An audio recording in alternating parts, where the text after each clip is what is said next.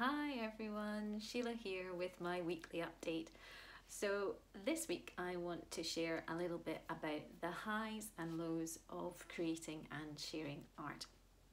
So this week I had some good news in that I had a piece of work accepted for an actual physical exhibition, which is quite exciting, but I'll tell you more about that exhibition probably next week. But it was making me reflect on just that whole kind of nervousness about submitting a piece of art, and I suppose how subjective a lot of art really is. Most people have an instant reaction to something. They either like it or they don't like it, or they're a bit indifferent. And as an artist, putting yourself out there, that's quite a big thing to do, because obviously we all want people to like our work and like it enough, hopefully, to buy it as well. But there's always that bit of worry about whether or not you're actually good enough, you know, that kind of imposter syndrome that I think everybody has. So I was really pleased about that. And it was also making me think about something that I wanted to share with you that I have watched. It's a programme which is still on BBC iPlayer about Maggie Hambling, the artist Maggie Hambling.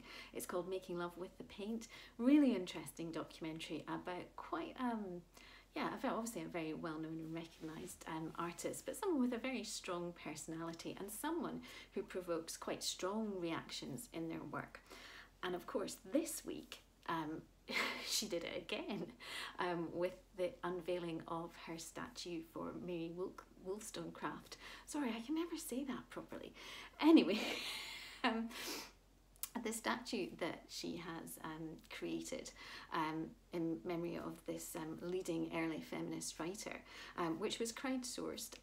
Probably a lot of you are aware about the gender imbalance with statues. There was a survey done a couple of years ago, and surprise, surprise, the disproportionately high amount of male statues compared to female statues. And of course this year there's been lots of controversies about statues. But interestingly, the person that has the most statues is actually Queen Victoria, but kind of by the by. But anyway, Maggie Hambling's statue of Mary Wollstonecraft has been quite controversial. I don't know if you've seen it, but it's a naked woman kind of rising out of different kind of naked forms or female forms, and a lot of people haven't really liked it. They think that it's quite exploitative, and others, including the artist, said no, actually it's kind of reclaiming the female body, the female form. Very controversial. I put a little thing, you might have seen it on my Instagram, asking people what they thought, and overwhelmingly people weren't that positive about it. Not that my survey makes that much difference, but I think it just shows you that actually sometimes having a bit of controversy and maybe having an initial reaction that you don't like something can change when you find out more about the work and the context that it was made in. And most artwork has some kind of political context, whether that's small p or large p.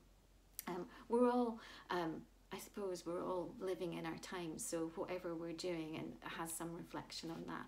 But yes, art is very subjective, and it's something I think as artists we have to live with all the time. So one of the things that I know I'm really trying to do, and I've been trying to do it more of the last year or so, is actually have confidence and courage in what I'm creating.